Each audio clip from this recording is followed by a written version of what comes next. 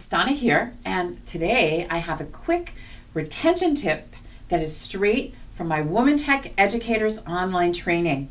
And the best part is, it's something that you can implement this semester and it's free.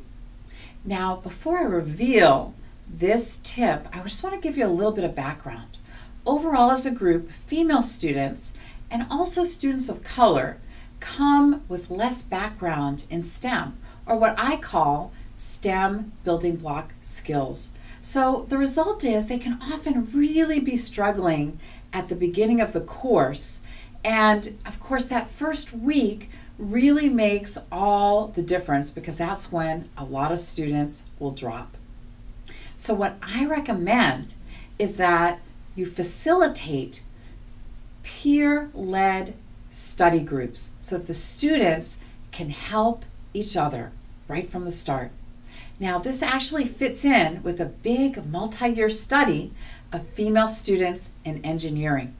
What they found was this was actually the top strategy that these female engineering students reported utilizing for support.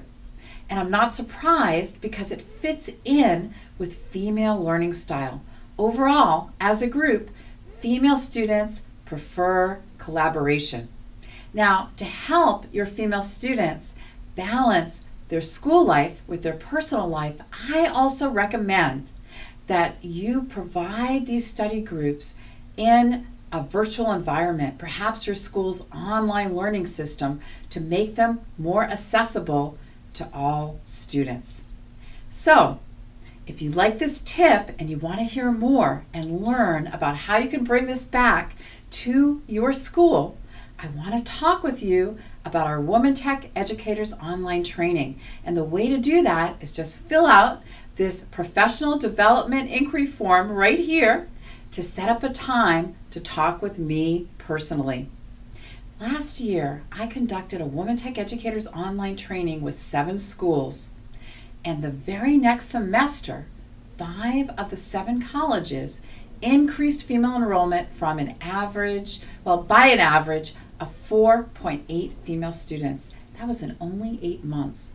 Now on the retention side, 6 of the 7 increased female retention from a baseline of only 58% to 100%. And we know from past projects, wherever we increase female retention, we also increase male retention as well.